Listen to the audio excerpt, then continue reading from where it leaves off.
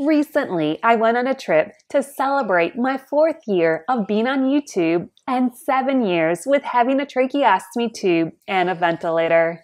When flying home, it was supposed to be an easy series of flights. I would fly to a connecting city, and then I would get a second flight to go home. Since we live a long ways from the airport, when I arrived at the connecting city, I would call my dad to let him know he should leave for the airport. When my second plane was departing, I would text him to let him know I was leaving. That is how it was supposed to have worked, but this is how it ended up happening.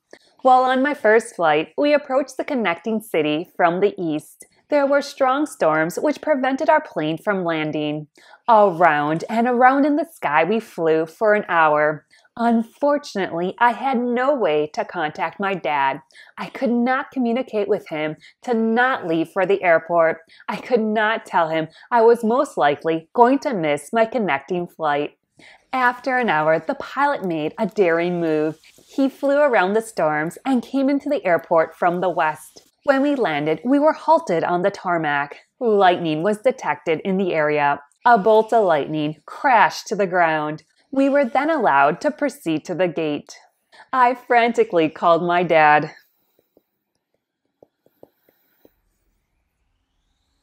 "Hi, Dad.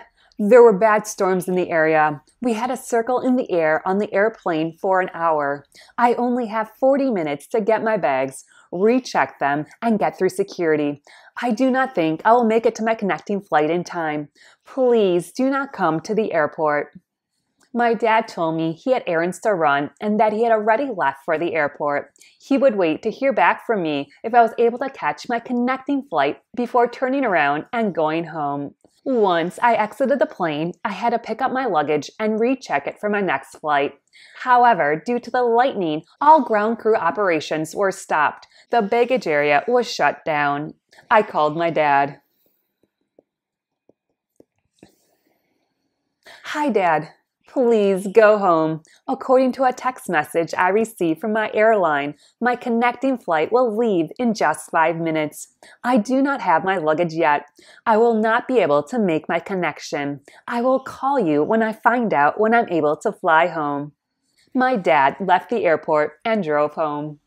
As I checked the status of other flights going to my region, I saw that all flights had been canceled due to weather. My flight was the only one still flying, and now I was about to miss it. An announcement suddenly came on over the loudspeaker. "Ladies and gentlemen, due to the weather, all grounds crew operations have been halted, and no planes are being allowed to land. The airport is now closed." As soon as I heard this, I checked the status of my connecting flight. Great news! It was now delayed until 6:20. This was a ray of light. I still might make my connecting flight. An hour later, the airport reopened. 15 minutes later, the baggage carousel started up and began delivering bags. I had 50 minutes to make it to my flight. I dropped off my bags to be rechecked and then raced off to security. The wait at security was a long one. Since I travel with water from my heated humidifier, the water had to be tested. Also, all my medical equipment had to be checked. The person from wheelchair assistance pushed my wheelchair as fast as he could. We sped through the airport. At 6:22, we arrived at the gate. There was no one around. My heart broke. I must have missed the plane. A woman from the airline then informed us that the flight had been delayed. Due to all the delays, the flight crew had to clock out.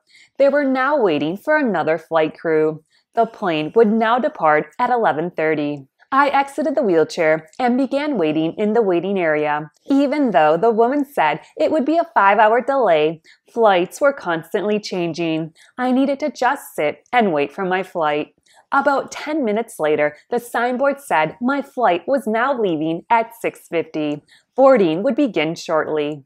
At 7:10, boarding began. I called my dad. "Hi, Dad. Guess what? They rescheduled my flight. I will be leaving in about a half an hour. It is about an hour flight, and then I have to get my luggage. So in about 2 hours, I'll be ready to be picked up." My dad told me to text me when the plane was departing. He would then leave to pick me up. At 7:40, the plane departed. I text my dad we were on our way. As the airplane was slowly making its way to the runway, the captain came on the intercom. Ladies and gentlemen, this is your captain speaking. I am sorry about all the delays. It has been a crazy day with the weather and flights being delayed and cancelled. We should make it to our destination in 1 hour and 5 minutes. This will be a longer flight than normal because we have to fly around some storms. Also, mid-flight there will be turbulence. I was not excited to have turbulence on this flight, but nonetheless, we would soon be home. 18 minutes after takeoff, the turbulence began. At first, it was rocky. I gripped my armrests. A few minutes later, the captain came on the intercom. Flight attendants, immediately take your seats. There is turbulence ahead. The flight attendants ran for their seats and buckled up. As soon as their seatbelts clicked, the ride from hell began. The airplane began going through terrible turbulence. The plane shook from side to side and kept going up and down in the sky. It was so rough, I smacked my head on the side of the plane.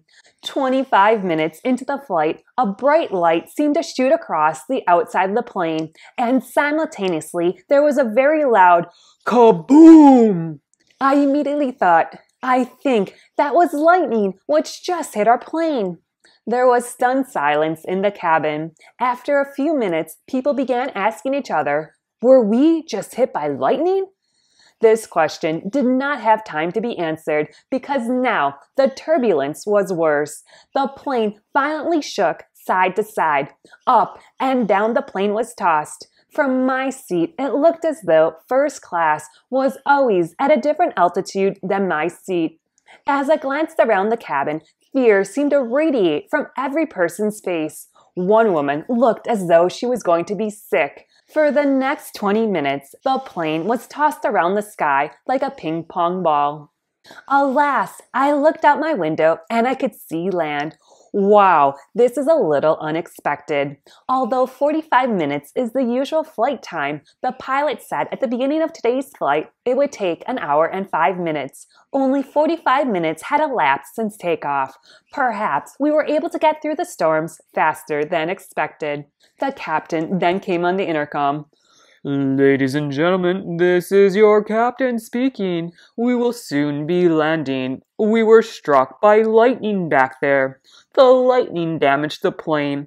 We needed to turn around and go back to our departure city to have the plane repaired. Don't worry, the plane is still safe to fly. There were 2 storm cells, and the computer said we should have been able to fly between them, but we could not. We hit a wall and could not fly any farther. In a few moments, we will be on the ground. We will stop on the runway, and emergency vehicles will meet us. Please remain seated. The plane needs to be inspected on the runway. Once we are cleared, we will proceed to the gate. At the gate, a gate agent will meet you and tell you what to do. Panic gripped the cabin. What? We were struck by lightning. Our plane is damaged. Oh, we are going to die. We are going to die.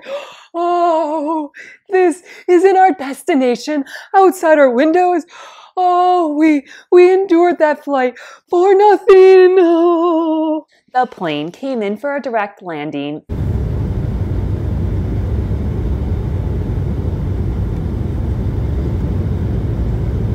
A number of emergency vehicles were waiting for us.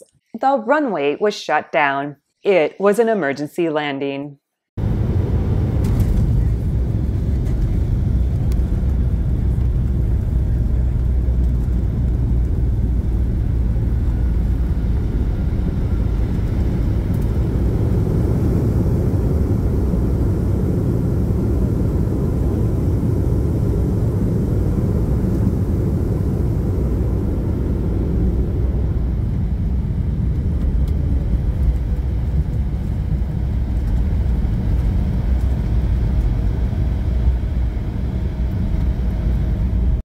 When the plane stopped on the runway, the emergency vehicle swarmed the plane.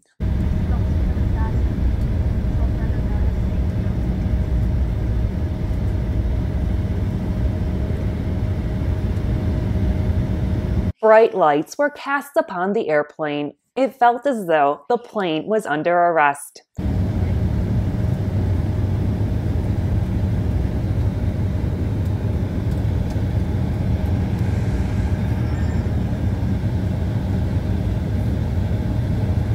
After a few minutes, the plane was escorted by emergency vehicles to the gate.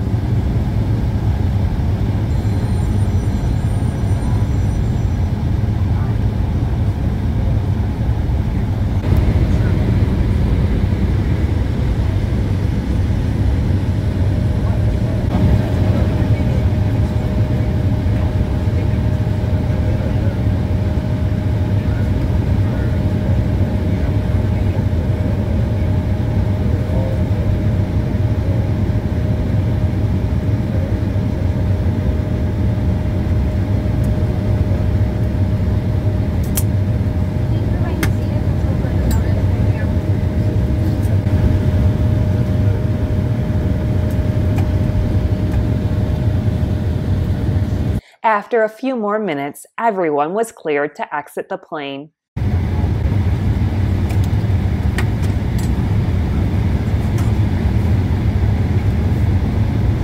I immediately called my dad.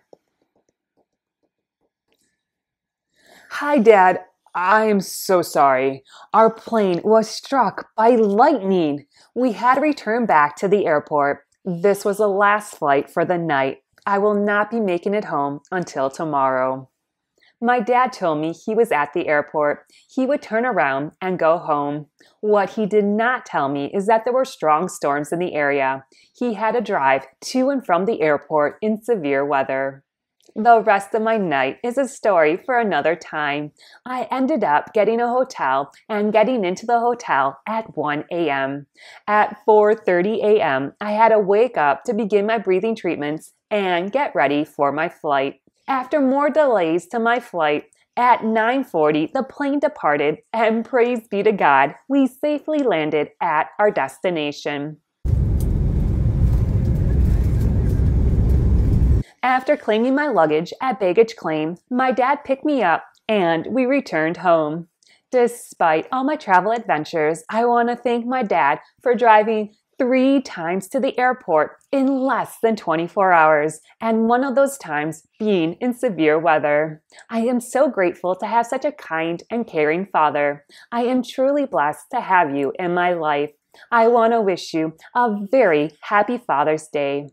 Thank you so much for joining me. Please remember to like and subscribe down below. I hope you have a great day and a wonderful week. Happy Father's Day. Bye-bye.